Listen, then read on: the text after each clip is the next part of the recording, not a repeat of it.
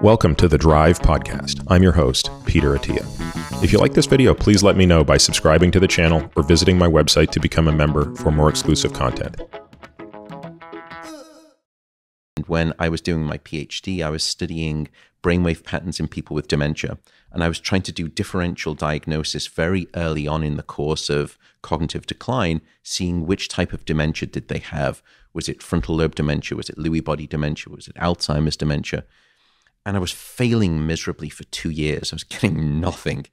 I used to go home. I was living in this doctor's residence, and I had this sort of, in the middle of my room, this little igloo of journals that used to sit in on a Sunday, just this kind of like sort of sanctified circle of knowledge. And I was reading one Sunday, and I realized that the different pathologies in these different dementias, some would hit the sleep centers, and others would leave those sleep centers completely untouched. Even within forms of dementia that clinically presented very similarly. That's right. Yeah.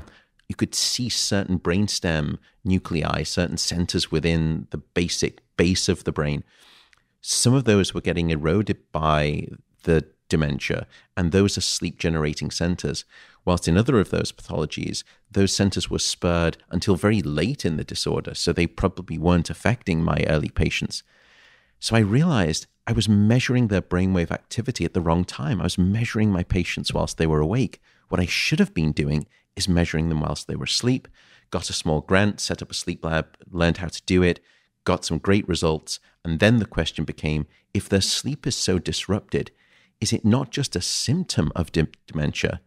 Could sleep disruption actually be a biomarker of dementia? Could it actually foretell when you are going to develop dementia and which type? Or even more profound, is sleep disruption an underlying cause of Alzheimer's disease? And I think right now, based on the weight of the data that we have, and we and others have got large research programs doing this work, the evidence, I think, is causal. I think that sleep at this stage may be one of the most significant lifestyle factors, at least, that determines your risk ratio for Alzheimer's disease. I feel the causal evidence for that now in humans and animals is strong enough to make that statement. And I don't make that statement lightly. Yeah, that is profound, because when you think about the other really big ones, vascular disease and insulin resistance, they both feed into a very similar mechanism, which is neuronal energy deprivation. That's right.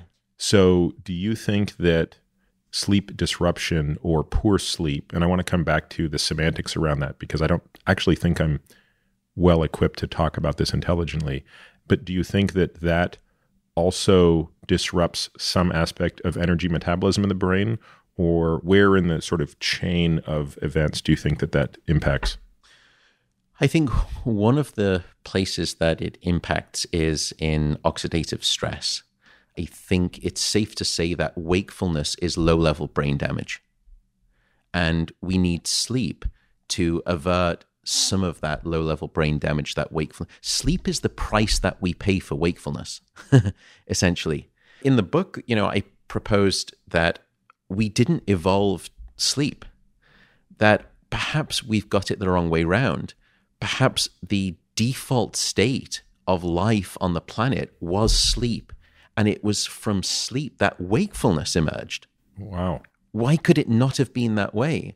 Now, I don't have any good evidence to support my hypothesis. I think it could be utter nonsense. But I think it's a tenable hypothesis. It's just one that's difficult to test. But to come back to your question about Alzheimer's, which I think is critical, I think the first thing is that we see that with insufficient sleep, you get increases in oxidative stress. Those oxidative stress processes lead to a whole cascade of kind of a finger flick domino effect of things that lead to neuronal death. One of the areas in the brain that is most sensitive to that is an area that we call the hippocampus, which is a critical memory center. It's probably one of the first structures to undergo damage in Alzheimer's disease. It's part of the reason why the sort of the phenotype of Alzheimer's is forgetfulness, problems with memory. I think perhaps the stronger evidence, though, in terms of sleep and Alzheimer's disease risk is a remarkable discovery that was made probably about 5 or 6 years ago now by some folks at Rochester University in rats. And what they discovered is that the brain actually has a sewage system inside of it. Now, your body has one that you're all familiar with called the lymphatic system. But it turns out the brain has one. It's called the glymphatic system, named after the cells in the brain that form this system, called the glial cells, also known by sort of from a Greek derivative meaning glue. So they used to be just thought as the sort of the cells. The sort of irrelevant stuff between the neurons. Exactly. Yeah, it was like junk DNA. And of course, what we always learn is that Mother Nature is far too efficient to leave inefficiency on the table, like glue or junk. And it turns out they form this sanitization system within the brain.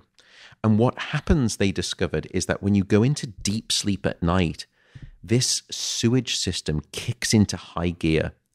And essentially those glial cells, which surround the brain cells themselves, the neurons proper, they shrink in size by up to 200%.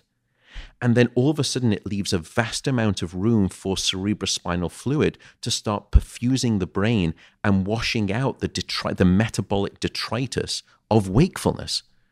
So it would be like New York City at night, all of the buildings shrunk down to 200%. They became miniaturized. And then there was this big effluent flush that just happened across Manhattan to clear out all the debris. And it's essentially good night, sleep clean, that you get this power cleanse at night. Why is this related to Alzheimer's? Well, one of the critical ingredients that they found that the glymphatic system washed away was a sticky toxic protein called beta amyloid. Beta amyloid is probably one of the two core proteins that we know underlie your risk for the development of Alzheimer's.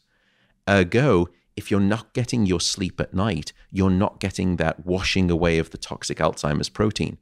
Every night, then, you are building up more amyloid within the brain. If you keep doing that night after night, it's like compounding interest on a loan.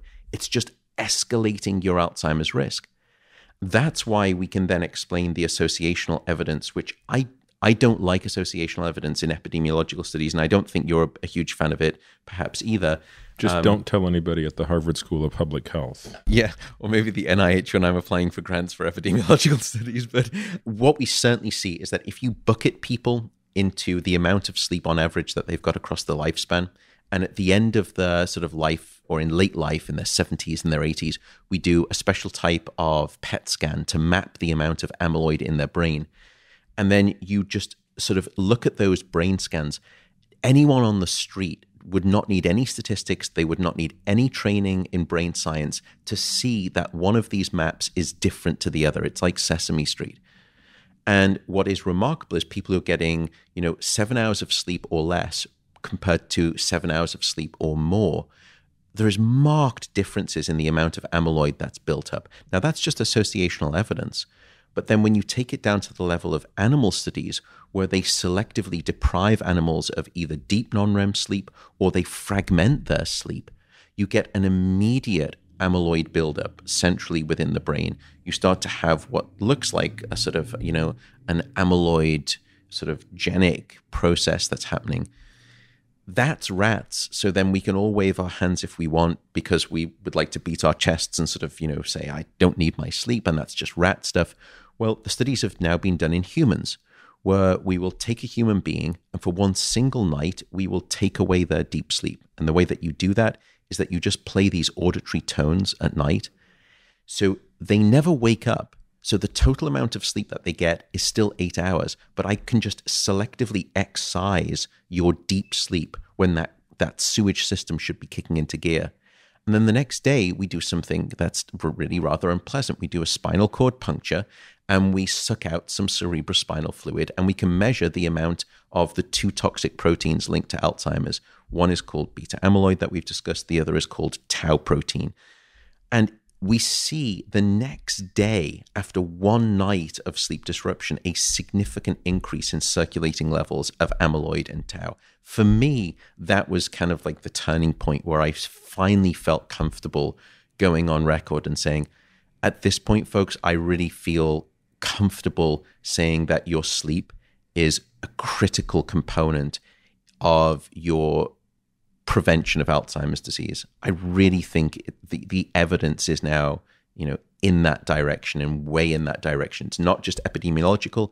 It's not just prospective longitudinal studies, which are better than cross-sectional sort of epidemiological. It's not just causal in rats. It's experimentally causal in humans after one night of sleep.